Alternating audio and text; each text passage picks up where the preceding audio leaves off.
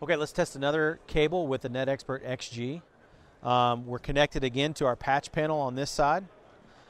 On the other side, we have some outlets that we're going to be matching up against, and we have a random mix of good cables and bad cables. The cable setup is looking for 10 gig performance. I'm going to go ahead and connect to an outlet. I'm going to do the same thing over here on this side.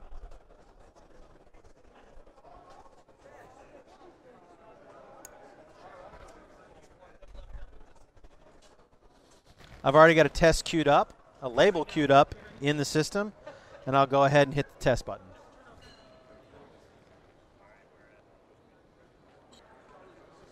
All right, it came back, and on this particular cable, I've got a bad wire map. Obviously, lots of things are going on here.